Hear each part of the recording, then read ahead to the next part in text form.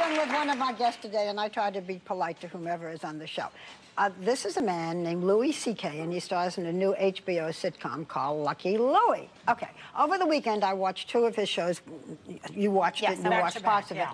I have a sense of humor. I'm probably going to make this show much more popular by saying this. I found them unbelievably vulgar. They're pretty raunchy. And racist. I'm used to the F word. That doesn't bother me. I think I have a sense of humor. But, I mean, it's got him for endlessly having intercourse with his wife while she's so bored. It shows the neighbors moaning. There's a vibrator that's shaking. Yes. There's also racist things. It goes there. And I just thought, I'm sure he's a lovely man. In a few minutes, I have to face him. But no, but it makes you wonder. And, you know, the thing is... Is there no boundary? I guess not on HBO. I always joke about it, calling it hilarious but offensive, because that's what I think it is. As you heard earlier, the new sitcom Lucky Louie is definitely a hot topic, causing a firestorm of controversy that has some critics calling the show sexist and racist. And it's definitely a show that's not above going below the belt. Take a look. Kim, we can't afford another baby. But we always said we'd have 2 kids. We agreed when we had Lucy that we wouldn't make her be alone. Yeah, but not now. Do you know how much we have in checking right now? Negative $50. We have to raise $50 to be broke.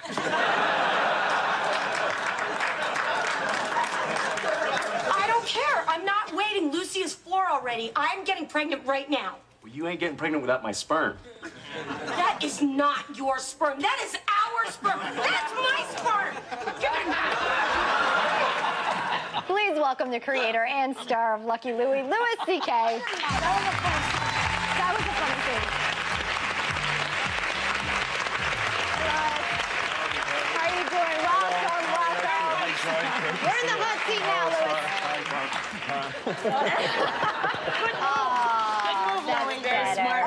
Very smart. Your show is popular now. I have just made it so popular by telling everybody all these raunchy scenes, right? Well, you can thank her by having her as a guest on the upcoming episode, maybe. No, listen, I'm really glad that you said this stuff because I think a lot of people, you know, are confused by the show and offended by it. So it's, you know, it's good to be able to. I'm a little nervous and scared, but I'm glad to be able to talk to you about it. You've actually said it's like honeymooners, sort of, right? Yeah, the show is not, I mean, I don't want people to think that we're trying to make fun of folks and we're being dirty just for the sake of it. We're just trying to be as honest as possible. And we picked HBO so that people would know when they go there that it's a place where, you know, but at the same time, I know that HBO, once you buy it, it's just part of the flipping. So, you know, but all we're trying to do is be funny and unique and relatable. But let me ask you this, Lou. It's very grown up. It can get very raunchy. What about the 7-year-old girl? Grown up doesn't bother me. It's, well, never mind. You and I, we'll have lunch. No, and I think it's a good thing. We'll do lunch. No, it really is. Barbara, I felt the same way watching it, but my concern was that there's a 7-year-old girl who plays your daughter on the show. Does she hear all the stuff that goes on? Because I know she's not in a lot of the scenes where that talk goes on. Well, no, we actually shoot carefully so that she's not on the set when that stuff gets said. Put earmuffs on her or something? Yeah, and she's in the show with us, but we are, grown-ups live in the same houses as children. So, and grown-ups curse and grown-ups get mad at each other. Listen, I read Natalie Wood's biography, okay? They used to let that kid go in water. She was petrified of water. She used to do scenes in water. To me, that's much more dangerous for a child actor than hearing a few words, okay? You know what? I was actually, I remember this one scene where it's your character, the daughter's birthday. Yeah. And the African-American couple that's across the hall gives her a doll. Her other friends gave her a doll. And the African-American couple gives her a black doll. That's right. And she has to do a scene, and she does it very effectively, where she cries and says, "I don't want the black Barbie." Is there conversation with this young actress about what the ramifications of that are? Because I know that those are the things that moms, Elizabeth and I were just talking about. Sure. Well, I think that, like, for that scene, first somebody gives her a white Barbie, and my wife is upset because she doesn't like Barbies because of what they represent for women. They said a little mini stripper. I thought it was a great line. It was. It was funny. And then she gets a black Barbie, and some kids just say stuff that you don't know why they're going to like something. Exactly, but it was real. It was a real reaction. It wasn't a bad reaction as a kid. For the kid to say, "I don't like the black Barbie," and then we all feel horrible. Because you're embarrassed because this couple is there. Exactly. So I think we let the kid absorb that the way the kid would in the real story, which is you don't like this Barbie and you just, you know. But I don't think I think at this age the kid's 6 years old and we don't need to I don't want her to be race conscious or anything conscious. It's not up to me, though. I think it's up to her parents. Speaking of I hope the 6-year-old doesn't see the red vibrating moving when she's on the set. Yeah. No, just keep her locked up somewhere else. I just thought I'd throw that in. Into the real world. No, and as far as the race material on the show, the pilot sets up a situation which is real from my life, which is that we're raising my daughter in upstate New York. And there are zero anything but white people up there where we are. And so an African... Welcome to my world. and a guy came to fix the refrigerator, and he was African American, and and my daughter bonded with him. And he said... This is in the show. This is true, and it really happened. True life. And my daughter said refrigerator, because she had just learned the word, and he said, yes, refrigerator. And they said refrigerator to each other all day. And then I took her to New York City, and the first black guy that she saw, she said refrigerator. I did so right away, I thought my daughter doesn't have enough varied experience. That's cute. Well, it was true, and so this is the thing. In order for our next generation to mix and not think of each other in terms of race, adults have to have these awkward, hi, please be my friend because you're black things. It's just awkward, but it's... But it's just something tell we're her really when dealing she with. sees a chubby auntie star, don't say refrigerator. You know She also likes to play. You do say to the, I have no black friends, so please be my friend just because you're black. I do, and that's the way, I guess, that's the way. I mean, that's not true in my life. You know, a friend of mine, Chris Rock is a friend of mine, and he lives in a nice neighborhood, and he's got a daughter, and he has trouble finding black friends for her and for his black daughter because he's in an area that's so it's something that we're all dealing with. We take care of that. You do take those situations and make them real. Doesn't your daughter? You have your 4-year-old, and doesn't she like to play hide and seek, and you hate it? Oh yeah, well, she loves playing hide and seek, and I guess I find it annoying because she's awful at it. Like, when we play hide and seek, she tells me where to hide. She picks my hiding place, which is just patently unfair. She's like, hide in the closet. And I'm like, but then, hide in the closet! So I got to go in the closet. How does your family feel about exposing them like this? I mean, we all do. My wife loves the show, and my daughters don't watch the show. Most of the show is based on your relationship with... Yes, it is. Yeah, the 4-year-old you love and find interesting. The 1-year-old you think is, what, a lump? Well, the 1-year-old, I don't know nothing about her because she hasn't said anything yet. So there's nothing to really say. Are you concerned with how big you are as a dad? Because I'm the Father's Day we just finished with now. Yes, well, I think I'm a pretty awful dad. And I think most fathers feel that way, that you're constantly... One time I was eating chocolates I wasn't supposed to be eating, and my daughter said, what are those? And I said, they're black tomatoes. Because I didn't want her to think I was eating. So now she thinks there's something called black tomatoes. Isn't that awful? So wrong of you. It's awful. I think that's great. And you know that 1-year-old, if she's anything like you, she's going to have a ton to say. Because you are very funny. And the show is very interesting. So you can watch it or not. It's up to you. Thanks to Louis C.K.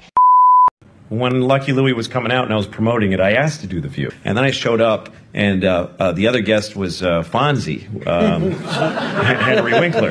And, I mean, for me, it was just being there. I was like Barbara Walters. I grew up, and she was like Barbara Wawa, and she was, the center of so much going on, and Arafat and all this stuff, And then Fonzie. I mean, Jesus Christ.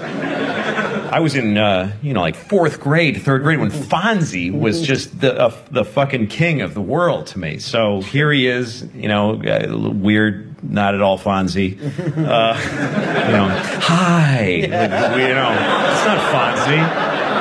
Oh, hi. Oh, that's nice. It's not how Fonzie talks.